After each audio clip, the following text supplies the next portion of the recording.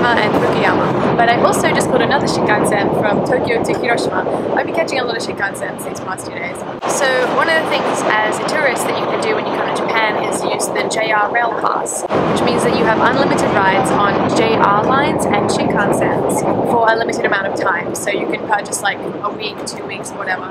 If you want to travel a lot, this might be a really great option for you. If not, there's also aeroplanes, which can be a lot cheaper if you're not traveling to so many areas. But if you want to travel in the Shinkansen and you're going to travel a lot,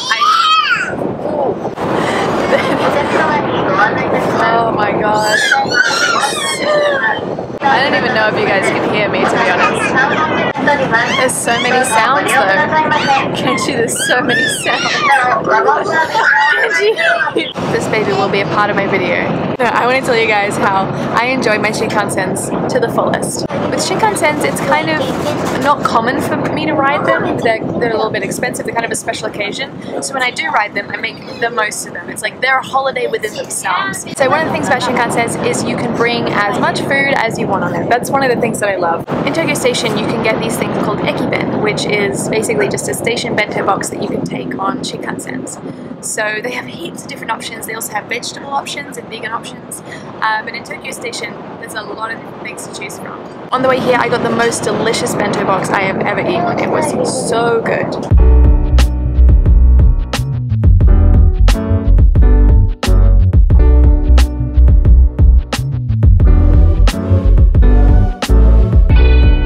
I also picked up 2 soy cream donuts to take with me on the journey, which you can also find in Tokyo Station.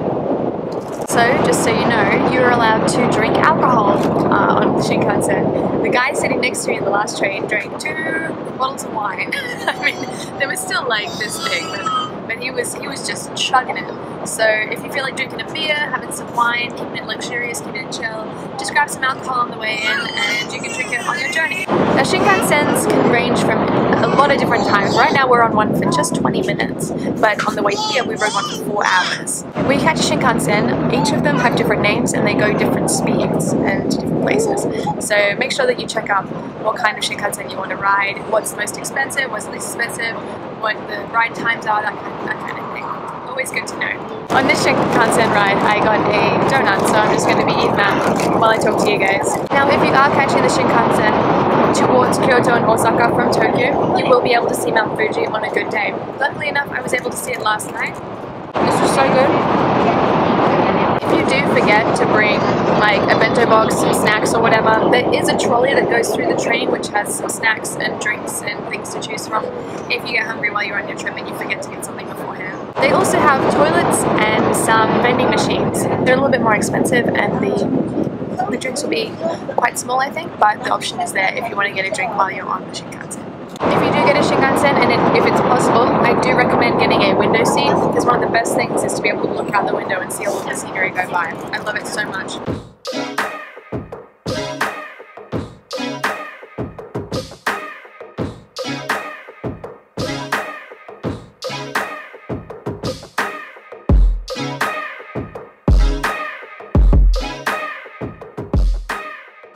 It's basically like getting a flight, like going on an airplane, but you don't have to go through the whole check-in process and getting on the plane and waiting for takeoff and having all that extra hassle. This one just goes super fast, you have a good time, and then suddenly you're there. I guess that's why it is a little bit more expensive than flying. So if you want to come to Japan on budget, I do recommend checking out flights to different areas rather than Shinkansens. Also, yeah, just basically don't forget to bring something to do, something to read.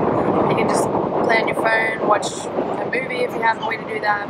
It's chill. You can still use internet and everything, but really, it's just nice to look out the window. It's so cool. So you can get a reserved seat, which is quite a bit more expensive than a choose your own seat. So if you do that, if you do it the cheaper way, if it's a more empty Shinkansen, then it's great. You get it cheaper, you can sit wherever you want. But if you come in and it's quite busy, then you might have to stand. So that's the kind of risk that happens with they're called GU-seki, so like choose freely seat. So just be careful with those, but it should be fine. Okay, well that's just a little quick introduction to Shinkansens and how I like to ride them. How do you guys like to ride Shinkansen? Do you have any extra things that you like to do or anything I missed? Any tips and tricks? Let me know in the comments down below. Thanks for watching. If you enjoyed this video, please give it a thumbs up, leave a comment down below, and subscribe if you want to see more videos like this or not like this. And I'll see you guys in the next video. down.